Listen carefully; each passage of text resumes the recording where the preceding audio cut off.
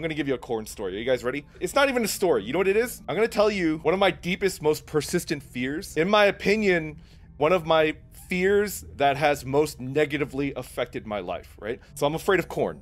you know, you guys, when you eat corn is fucking delicious, right? I love corn. Corn is one of my favorite fucking foods. But you know when you eat corn, like corn on the cob, you go to the bathroom the next day and there's like little pieces of whole undigested corn in your toilet bowl? My deepest, darkest fear is that I'm going to eat corn and then the day after I'm going to be going to like a wedding or be at work and I'm going to be doing a presentation deck in front of all of the managers, right? And then just like a kernel of corn like pops out of my butt, you know? And then everybody's gonna be like, whoa.